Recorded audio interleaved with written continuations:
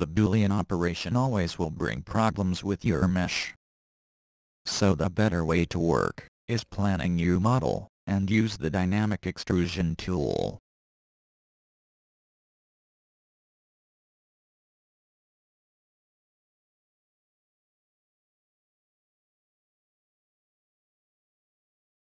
I will use the extrusion tool in a simple cube to give the shape that I want to.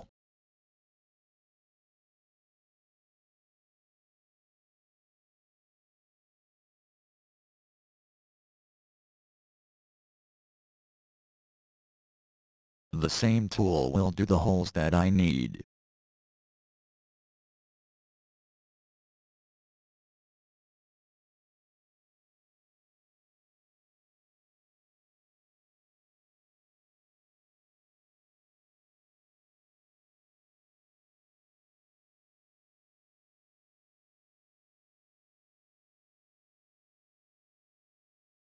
I will extrude one time first, to give the volume to the wall.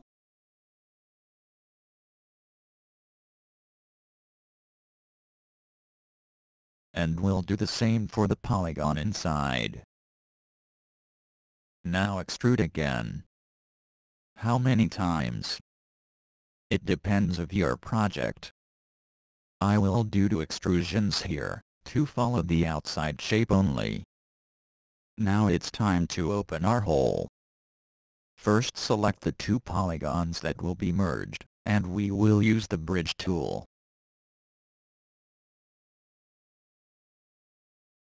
Here is a simple way to open holes in your mesh. Sometimes you will need what we call point massage, to get all points in right place.